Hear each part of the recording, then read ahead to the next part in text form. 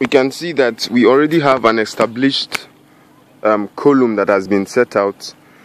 Now, if you observe that there are some cross steel bars that were used to hold this metal. The importance of these cross steel bars is to ensure that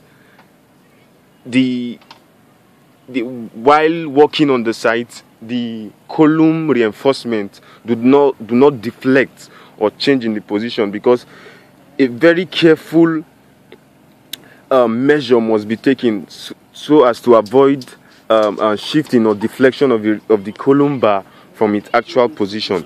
And you can see we have a meter tape that is used to check the distance as gotten from the plan of the building, to ensure that the length as seen on the contract document is the same as that is observed, or that is measured from one point to the other. Now, another thing of importance is that we have a plumb line, and what the function of the plumb is to make sure that it is vertically aligned and horizontally aligned, such that to avoid deflection even after hitting those cross bars. All these checks are very necessary to ensure that the reinforcement bar are checked accurately and they are positioned at their right position.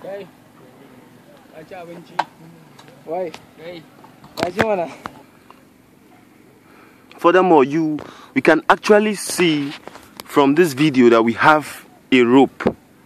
This rope extends from the first column to this particular point. And why is it? It's to ensure that when placing the column at their right position, that certainty is obtained at their position in such a way that, number one, avoiding deflection, avoiding maybe a bend or a move out from the actual position. So we can actually see that in doing this, about 3 to 4 measures are being used. Number one, we make use of the line, both at the top and at the bottom. This is the top and that is the bottom. Now we make use of the plumb line also, that is the plumb stick, to check the vertical and horizontal alignment. Furthermore, we make use of this crossbar, this metal crossbar, to ensure that they are not deflected, because while working on the site we might get 1 or 2 moves, and this might actually affect the positioning of the column. Thank you for watching this video. I hope you have learned.